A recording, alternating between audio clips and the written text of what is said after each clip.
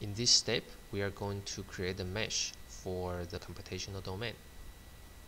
Let's go to Continua, right click, New, Mesh Continuum. In the models, double click, then we select trimmer and prism layer measure. Close, expand reference values in the base size, change the base size to 5 millimeter.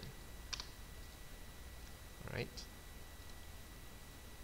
then we can see cylinder 1 and cylinder 2 are assigned to mesh 1 right now. Let's use this button here to generate mesh. Then there is an error coming out. That is because each region could only accept one mesh rule. So if you would like to do both at the same time, you could simply copy this mesh by Ctrl C, go to Continua, Ctrl V, then there will be a new mesh rule here. Let's rename the mesh, new mesh rule into mesh 2, and right click in Continua. Oops, right click in Continua. There's a refresh, so it refreshes the order of mesh 1 and mesh 2. Go to cylinder 1, make sure that is mesh 1. Cylinder 2 is mesh 2.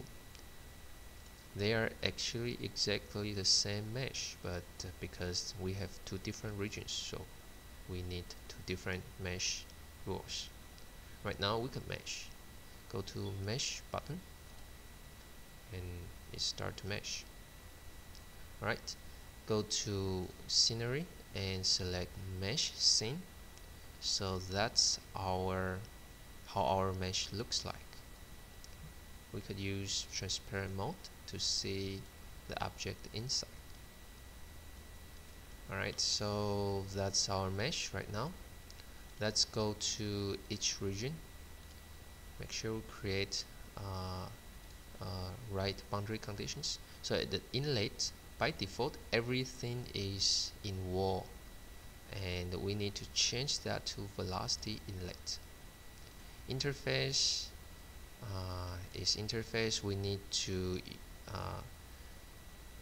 also control another interface as cylinder 2 by using control button, and then right click. There's a function called create interface. Then this boundary will be considered as an interface. What it do is it will pass the information from upstream to downstream regions. Wall is wall, so we don't need to worry about this. At the interface, it is interface already. This is the body inside. The outlet, we need to make sure the boundary is pressure outlet. Cylinder wall is cylinder wall, so we are good here.